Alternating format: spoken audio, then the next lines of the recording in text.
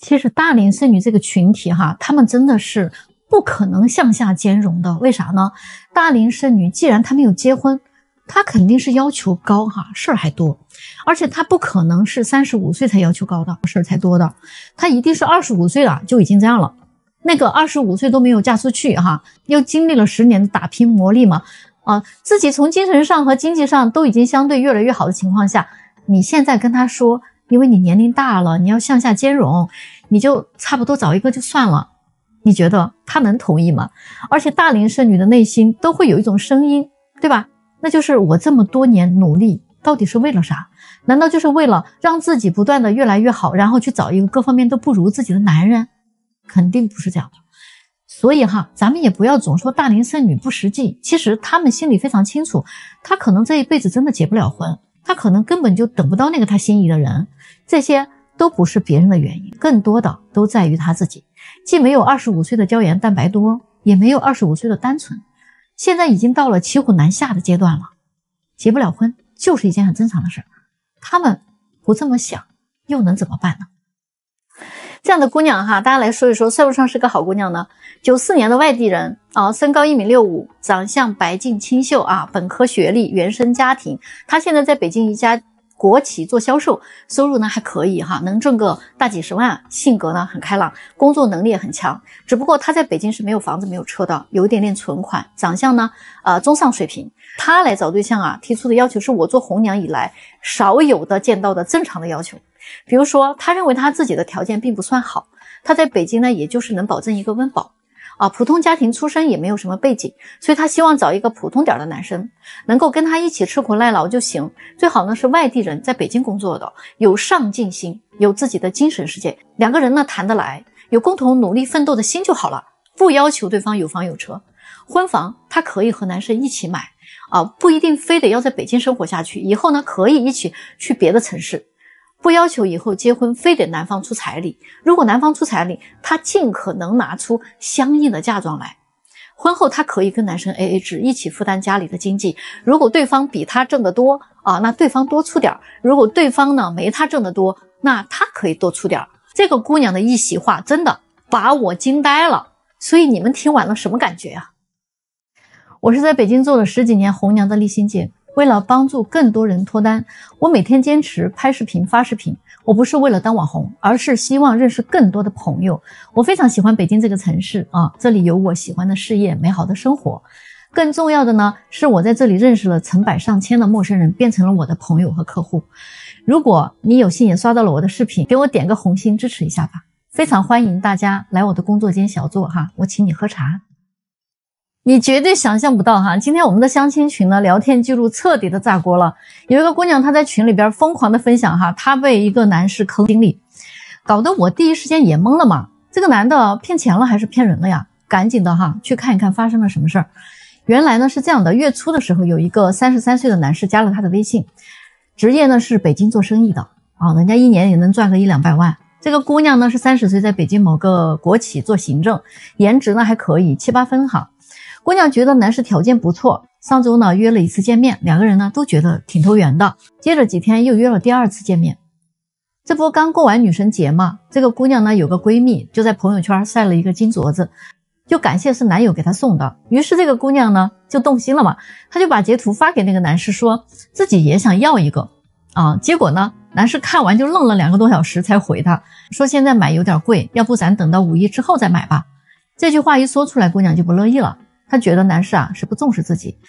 男士呢就直言不讳嘛，说咱俩才见了2-3次你就提出这种要求，是不是也不太合适姑娘解释说只是想要个安全感，这个金镯子呢能证明你对我好。可是人家男士不愿意觉得这是虚荣和拜金，说那算了吧，咱俩不合适。结果姑娘一听就急了嘛，这么优质的男人不能放跑了。她马上就示弱了说我自己也是有能力买的，我不缺钱，我只是想看看你的态度而已。男士一听呢就顿悟了当场就安慰这姑娘说，那晚上我就带你去买吧。昨天下班他们2个人就直奔周生生。姑娘呢就左挑右选看中了一个36克的金镯子，总共2万多块钱。男士就很爽快的给她结了账，把小票呢递给姑娘看了，那你看我已经买完了这下我的态度显示出来了吧。姑娘刚想要接过金镯子，没想到男士突然把手一抽，说，哎，你不是试探我会不会买吗？我现在已经买了，但是这个镯子呢，不能给你，我要在母亲节的时候送我妈。你们说说哈，现在的男女相亲啊，都这样了，咋整？这样的男生你们来说是不是正常的哈？有一个30岁的男生，海外留学回来的，父母呢是原生家庭，父亲做生意，母亲在体制内，北京有房有车，中产家庭，他自己身高1.88米，在一家央企负责项目管理，还挺优秀的哈，瘦高型身材，之前呢在海外也是在全球500强企业工作，去年刚刚回国的，家里边呢就催他找对象嘛，结果他发现呀，国内的姑娘找对象谈恋爱啊，要求特别的多啊，首当其冲的就是谈物质条件，第二呢就是男生提供给他情绪价值，第三呢要衡量男生的付出意识，唯一不谈的就是有没有爱情，人品性格怎么样，只字不提他能给男生提供什么。所以他找对象呢就提出了几个要求，第一，必须是海外留学回来的姑娘，最好门当户对，第二呢要会做饭会做家务啊，不一定得天天做，但是你得会啊。第三呢，婚后呢家庭开支呢尽量是 AA 制，大家共同付出啊。第四点最重要，他不找同居过的女生。大家觉得这个男生的要求正常吗？今天上午的这个相亲现场哈，简直快成战场了。要不是我及时赶到，这两个人一定是打起来了。这个男生啊，确实他有点太极端了，直接让这个女生啊下不来台。他是92年的，女孩呢是95年的，都是北京人，两个人条件很匹配，门当户对嘛。见面的时候双方都很有眼缘哈，聊得也很开心。结果啊，40分钟以后，我就听到他们俩在屋里叽里哇啦喊上了。我就推门进去一看，哟，这两个人啊，脸都涨红了啊，吵起来了。原来事情是这样子的啊，快结束的时候呢，男生就问这个女生，觉得自己怎么样？女生说她挺好的，挺优秀的哈，也确实不假嘛。然后这个女生也问他了啊，结果这个男生说，哎，女生也挺好的。但是接下来啊，他就有点不太靠谱了。他就问了女生几个问题哈，他问她谈了几个男朋友。这个女生呢，一直都在读书状态嘛，啊，现在人家还在读博呢。人家就说了，没谈几个，大2的时候谈过1个男朋友。结果他接下来又问了一个问题，那你们同居了吗？女孩说没有啊。然后啊，他还继续问啊，那你现在还是处女吗？这个姑娘啊，被这么问就有些不高兴了，说你什么意思啊？我是不是处女跟你有什么关系呢？这个男生看到这个女生有些恼怒了啊，他于是就继续说，你这么激动干什么？哦，是与不是你跟我说完就完了吗？你还嚷嚷上了。女生说，你这个人是不是有病啊？相亲有这么直接问别人隐私的吗？我为什么要告诉你呢？你现在还不是我什么人好不好？是不是有点过分啊？难怪你相了这么多年想不到，你是活该知道吗？结果这个男生也不示弱了哈，他就说，那反正我是不能接受一个女人跟别的男生玩腻了，然后呢找一个老实人来结婚当接盘侠啊，然后还操控人家3代的财产啊，最后还要给你优渥的生活，给你提供情绪价值，凭什么呀？反正我是不要这样子的。大家觉得哈，这个男生他到底是有病呢还是人间清醒啊？ You got me open, I keep bleeding, I keep bleeding, love. I keep bleeding, I keep bleeding, love. Keep bleeding, I keep bleeding, love. 这样的姑娘你会选择吗？北京本地姑娘哈，27岁，身高呢是1.68米，身材匀称，在体制内工作，硕士学历，父母都在国企，原生家庭，独生女，自己名下呢有一套房产和一辆代步车。姑娘长得比较秀气啊，不算特别美的那种，但是很恬静可爱，性格呢也很开朗，说话稍微有点直接。就谈过1次恋爱，还是在学校的时候。现在她想找一个年龄相仿的男生，身高1.78米以上，她觉得这是最合适的身高了，比较搭嘛。在学历方面呢，本科以上就可以了。如果是北京本地的男生呢，最好是也有一个稳定的工作，家里边房子车子呢最好都有那如果是一个外地男生的话呢，最好在北京有首付买房子的能力，年收入呢30万以上就可以了。当然收入方面更高也没有问题，但是他就是有一个条件，不管是北京本地的还是外地的男生，他们家是不要彩礼的，但是呢他是会有嫁妆的。不过呢这个嫁妆呢，婚后一定要由他自己来管理的。如果是你啊，你会同意他的这个要求吗？找女人一定还是要找年纪小一点的，你找那个年纪大的呢，真的挺麻烦我跟你们说哈，这个女人呢，她真的是越老越精明，而且年纪大的呢，她什么没经历过呢？你玩过的那些都是人家玩剩的。年纪越大，经历的男人也越多，她也越无情。对你没有什么真感情的，他会选择你，那有可能呢是权衡利弊之后的选择。年纪越大，他要求就越多，年纪越大呢也越难伺候。你说反正横竖都是你付出，那为什么不找个简单点的呢？跟他在一起你图什么？你们有没有见过这样的约会对白？两个人刚认识没几天，某一天约完会，男的就跟女的说，我挺喜欢你的，我觉得我爱上你了啊，你觉得我怎么样？女生就说啊，我觉得你也挺好的呀。男的说，那既然都这样了，要不你今天晚上就不回去了行不行？结果这个女的就会说，好啊，不回去的话也可以，那你先给我转账吧。男的立马就提高警觉了，什么转账？不是，你们女生怎么都这么物质啊？现在咱俩刚认识几天你就让我给你转账，你觉得合适吗？这女孩就会说对呀，你都知道才认识几天，你什么都还没付出呢，就想让我晚上不回去啊？那你觉得合适吗？他们到底谁对谁错呢？来，咱们到评论区讨论讨论吧。你们有没有发现男人女人当发生了那件事情之后，女生想的是，那我们都既然已经发生那件事情了，那我都是你的人了嘛，是不是我们就是男女朋友了呢？我们的关系是不是就正式开始了呀？对吗？但是男生他一定不是这样想的，他想的是总算是拿下了，也不过如此嘛，这个游戏是不是也就可以结束了呢？下一秒想一想能怎么金蝉脱壳，后面可能还会有更好的。大家说这到底是为什么呢？你们有没有发现有一种很神奇的男女关系，相亲刚认识的男女女的会觉得你都不对我付出，我怎么可能跟你交往呢？你都不给我花钱，我怎么会同意跟你亲亲抱抱呢？想得美你不就是想白嫖吗？没门啊！男的想的是，刚认识的陌生人，我为什么要给你花钱呀？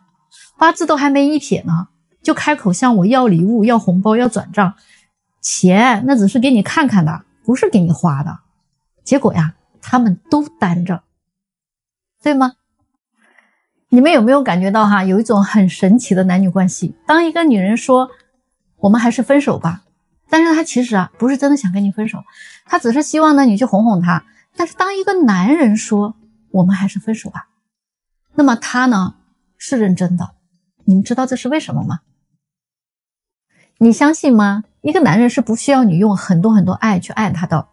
本来这个话题呢应该由那些情感导师来给你们讲，但是我今天作为一个红娘，我告诉你事实真的是这样的。女人对男人有3个非常大的误区就是你搞不定男人那些事儿。以下呢我讲3个点，你认真听第一个就是你对他越专一他越不珍惜你。你是不是以为你对他越专一他就会越爱你？那你真的是搞反了。你对他越好越专一，他就觉得他很有优越感，他就没有那种挑战欲，你调动不了他的那个占有欲他很快就会对你失去兴趣的。第二个错误认知就是给他足够的爱，那你又错了。男人他其实不需要你那么爱他，你明白吗？这句话可能会让很多人感觉有点极端了，但其实你去思考一下你会发现大部分的男人他从出生开始就得到过家里很多女性长辈的偏爱，所以大部分的男人他其实是不缺爱的。他爱的不是那个天天给他洗衣服做饭的女人，而是一个能够带得出去让他很有面子的女人。第3个错误的认知就是男人的背叛和你优不优秀你爱不爱他，他爱不爱你真的没有绝对关系的。男人的背叛往往就在那一瞬间，一念成佛，一念成魔。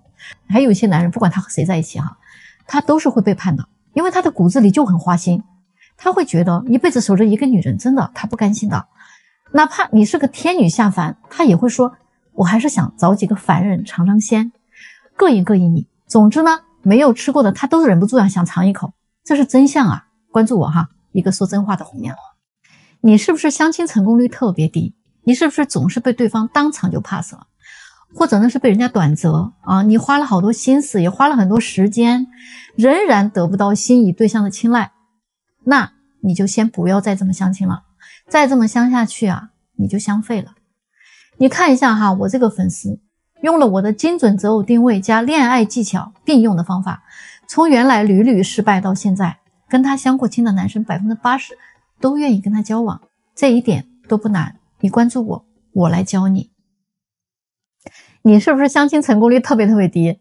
你是不是总是被人家当场就 pass 了？你根本就约不出来什么女孩，花了很多心思，也花了很多钱，你就是追不到她。那你就先不要再这样相亲了啊！你再这么相下去啊，你就相废了。你看一下哈，我的这个粉丝，他就用了我的一个精准择偶定位和恋爱技巧并用的方法，从原来屡屡失败，到现在跟他相亲过的女生 80% 都愿意跟他交往，这个一点都不难。你关注我，我来教你。为什么说花男人的钱你一定要谨慎啊？我给在座的各位说一个非常现实的点，花穷男人的钱你一定要谨慎，因为穷男人的钱他都是血汗钱呀，他没有那么多的资本去谈恋爱，他人生最重要的任务就是找一个老婆可以传宗接代，他的钱不是给女朋友花的，而是给他的老婆孩子花的，给家庭花的。所以如果你不是奔着和他结婚去的话，你尽可能不要去随便花穷男人的钱，那是他的全部啊。如果你花了，但是你最后呢又没有走到一起，你相信我哈，他很有可能会跟你拼命的。当然有钱男人的钱你也不能随便花，你花了你就要付出一些东西嘛，代价嘛。而且有钱的男人他的钱不会只给你一个人花，他会给很多女人花。而且有钱的这些男人大概率比你要懂法律在男女关系当中，法律他只认可谁骗了谁的钱，但是他不认可谁骗了谁的感情。所以呢，你要对自己对当下的这段关系有一个很清醒的理性的判断和认知。你要问问你自己，这个男人的钱我花了之后我要不要负责任？就像一个男人跟你发生了关系，你也希望他能对你们的关系负责，是一样的。大家说对吗？你知道吗？在北京其实本地女孩呢，她对自己的择偶标准其实是有一些特别的想法，她们希望找一个北京本地的男孩结婚，因为她们感觉这样比较对味儿嘛，大家都是北京人，她们觉得北京男孩要娶一个北京女孩才是正常的。但是呢，有趣的就是北京的男孩却不这么认为，他们没有这么挑剔，不管是哪的人他们无所谓这就让很多北京女孩对他们就有点意见他们甚至开玩笑说，如果你娶个外地的，那你们家就成了租金办了，知道吗？他们家所有外地的那些亲戚，很多事情就落到你头上了。但是很多的男生他不太在意这个事儿很多外地女生呢也愿意嫁给北京男孩嘛，毕竟北京男生呢他这个性格是比较直接的生活呢也比较稳定嘛，没有什么太大的变化，可能是因为他们就在皇城根下长大对生活呢也挺满足的。我真的认识很多北京男生，他们都是这种心态，基本上没有什么晚婚的你看这个是不是挺有意思啊？又到周末了我们又要上人了，今天忙得不得了。